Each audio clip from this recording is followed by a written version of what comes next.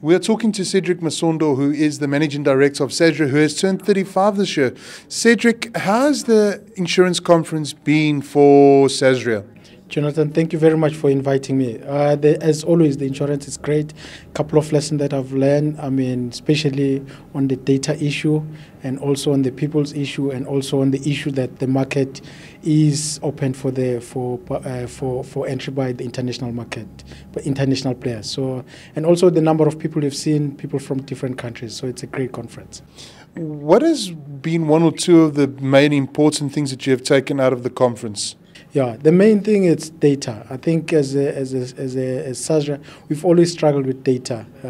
The number of people involved in our chain, and it's always an issue to get the data. That's one thing that we need to do, and also getting the data and how we can use that data to make sure that the company is successful.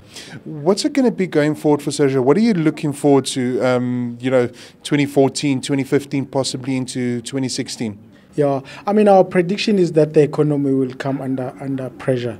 So we expect that these strikes will continue. There will be more demand for higher wages, and unfortunately that now it's coupled with damages in the property. So we think that what happened in the beginning of the year will continue. We're also worried about the interest rate, but for us having investment, it's also a positive thing. So we don't think the year will be different. We think the year will also pose some challenges, both on the economic and also on the socio-economic thing.